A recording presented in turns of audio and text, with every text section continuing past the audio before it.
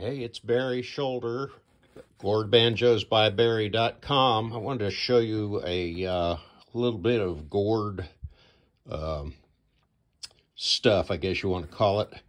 This is a gourd I picked up over in East Georgia, and this is the natural way they come out of the ground. This is pretty nasty, pretty crusty. This one has a goiter on it, for lack of a better term.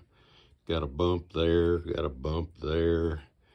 I love these kind of gourds. Anyway, this is a pretty big gourd. This is probably 7 to 8 inches deep. It's probably around 10 inches in diameter.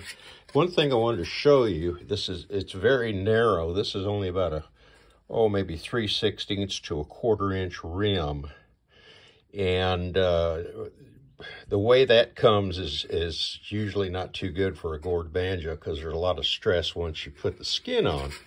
However, this is something I do on these particular gourds. If you can see this, I use fiberglass cloth on the upper edge, and this is where the tacks go in to hold the head down. I use fiberglass cloth, and I use epoxy to adhere the fiberglass cloth to the edge.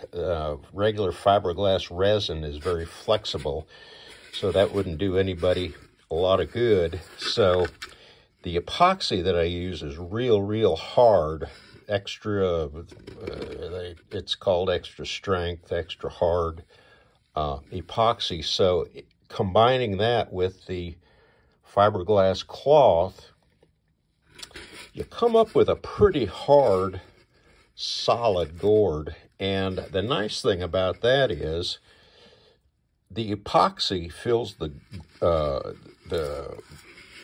inside of the gourd, which is very porous, which would absorb sound. Also, it enables you to use a thinner gourd, which is going to produce a better sound. So there's some advantages to a thin gourd and sprucing it up a little bit on the inside with epoxy and glass cloth. This particular banjo, I'm going to leave the sides the way they are. Put a clear coat of urethane on there, a matte urethane. And this is going to be one of my fence post banjos. And the fence post banjo is just all natural. It's a real popular model.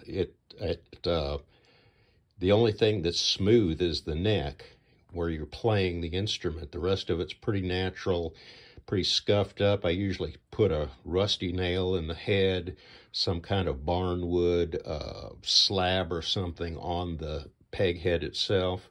So it makes for a really cool banjo. So anyway, I just wanted to share this little bit of information to you.